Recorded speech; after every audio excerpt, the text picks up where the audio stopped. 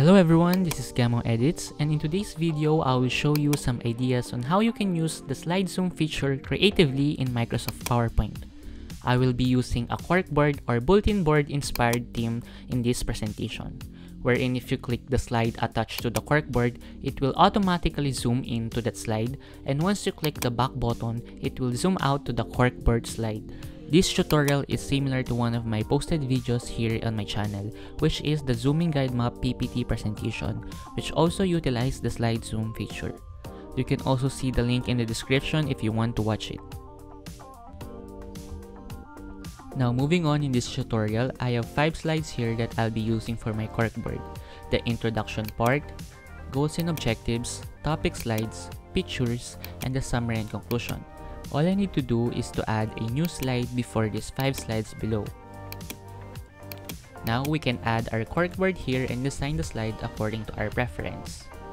Under the Insert tab, I will just look for a corkboard picture here under the online pictures, but you can also add your own from your system files. Let's try to select this one and click the Insert button. Let's just wait for it to download. Now we can resize this corkboard and place it in the center of the slide.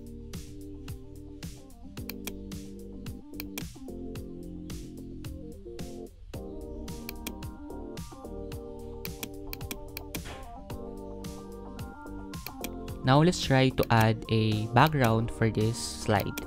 So I'll be looking for a white wall here, but it's really up to you on how will you design your slide. So let's try to select this one and click the Insert button.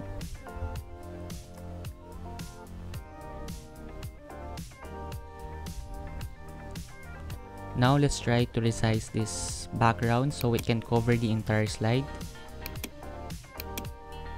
And then right click, send to back. And then let's try to crop this one so it will be the same as the size of our slide.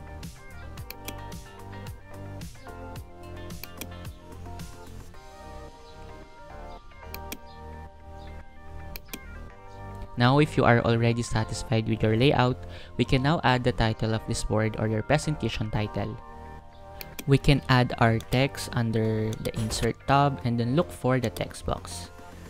Then we will just type our title, so let's just say your title here, and then we will change the font to Montserrat, but it's up to you to decide.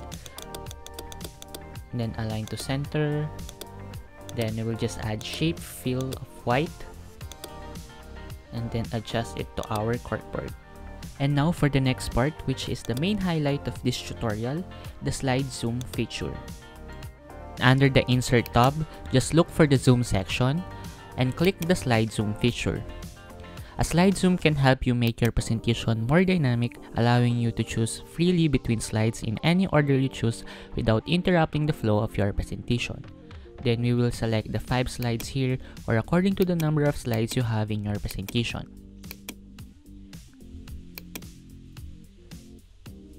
You can resize your slide and arrange them here in our corkboard accordingly.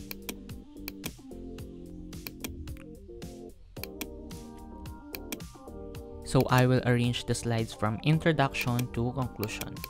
I will try to resize them so they can fit and balance here in the corkboard. You can also rotate the slides, tilt them, or lay out them however you want.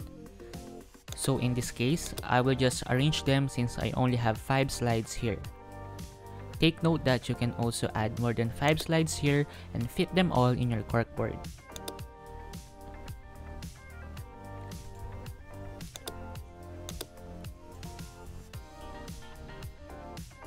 We can also apply some effects, including borders or shadows to each slides.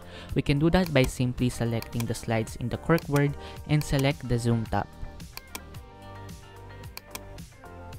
But to keep this layout simple, I will just add a shadow effect to each slides.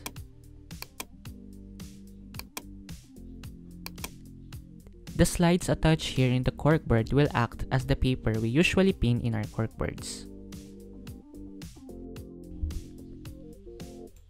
Let us now try to present and see how the slide zoom works in this presentation. As you notice, once we click the slide attached to the corkboard, it will automatically zoom in to that slide. And once you click the back button, it will zoom out to the corkboard slide.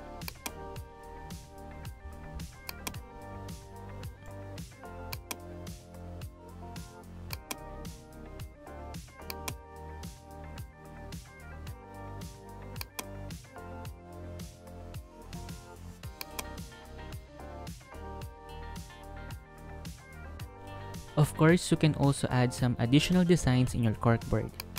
I added here some push pins, notepads, and other elements to make my corkboard more creative and attractive. You can always extend your creativity in designing your corkboard. Another good thing about this feature is that when you edit the slides below our corkboard file, for example this part, once we save it again and go back to the corkboard slide, the slide attached here will also refresh and will follow your revisions without deleting and selecting the slide again in the corkboard.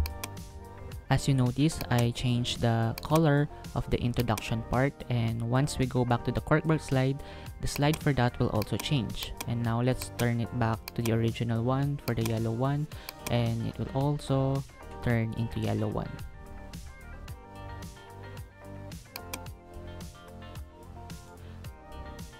So that's basically it, and here's the final output for this presentation. I hope this video helped you to have an idea about the slide zoom feature, and always remember that this feature can really help you to make your presentation more exciting and engaging. You can also think of other ideas that will utilize this feature. If you want to share your thoughts, ideas, or suggestions, don't hesitate to leave a comment in this video. Again, this is Gamo Edits, and thank you for watching.